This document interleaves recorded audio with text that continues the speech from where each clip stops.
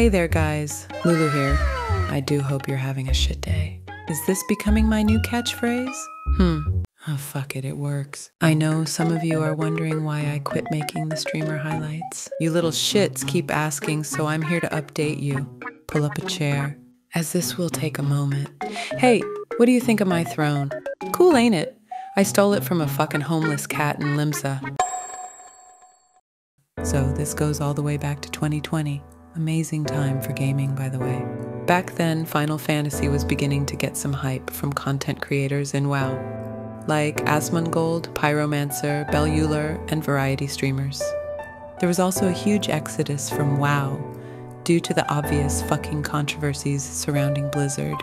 Yeah, I'm sure you're as tired as I am hearing about that shit, so yeah, the timing just all lined up. It was a great time for me to cover these larger creators, which also gave exposure to the current Final Fantasy creators. So yeah, all eyes were on Final Fantasy, a new and interesting place for all these people joining. Jesus, I just fucking remembered something. Do you all remember that first night Asmongold streamed the game? I think I was one among many who were collectively face-palming and screaming F-bombs at the screen when I saw mentors and longtime Final Fantasy players trolling Asmon by blocking quest progress.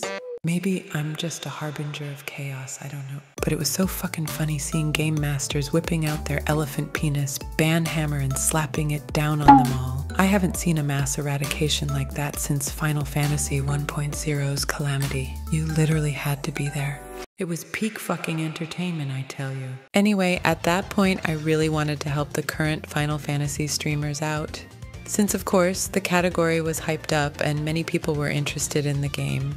Before this, I enjoyed making creative little videos about fashion and little machinimas, skits, etc. here and there. It's always what I've been truly passionate about. Now it seems I'm just a pissed off get off my lawn granny. What the fuck? What? Look at that. So I did get burnt out doing streamer highlights. As being a creative fucker, there is only so much you can do with posting other people's highlights.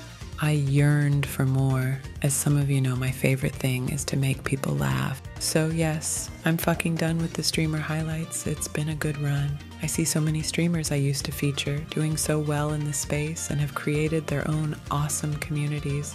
The Final Fantasy streamer category seems to be quite healthy, so I can leave that space happy to focus on original content. Now I want to make videos for myself, much like what you saw with my most recent video. If you haven't seen it, go check it out, you little shit, then like it. I also love how some people are offended by it.